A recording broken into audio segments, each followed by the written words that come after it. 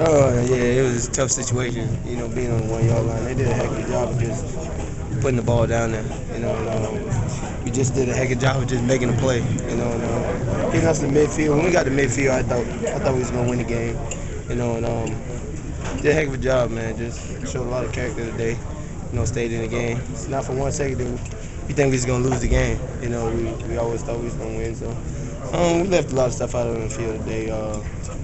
And stalled some drives we should score points on. But other than that, we got the W. That's all that matters. You talk about that last catch on the last drive, not only catching it but coming down with it as well. Matt told me, he's gonna throw it up there, just make a play. And I see there, I just, try to track the ball and try to get to it, and just try to hold on to it, and give our team an opportunity to win, And I know if I had caught that ball, we was gonna be in field goal range in, 10, 15 more yards. So.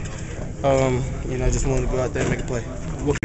Coach talks about you guys being resilient, and y'all had to show some of that today. We definitely did. We definitely had to show it. We didn't play our best ball today. But, it just goes to show you we always have a chance. If we got the ball within a score, we got the ball in our hands, we always have a shot. How did Tyson and Sam seem like they had some struggles but kept fighting? That was key for you guys down the stretch. Yeah, it's hard for me to see. I was out there battling myself. I don't know how they did. But, we found a way to win. All right, thanks. Did Carolina do some things that you guys hadn't prepared for before, maybe kind of threw you that resulted in the up and down day that you guys had? Not really. Everything they did today we've seen before on film. They played hard. They played really hard. And, we didn't play our best ball today, but we got the win. That's the bottom line.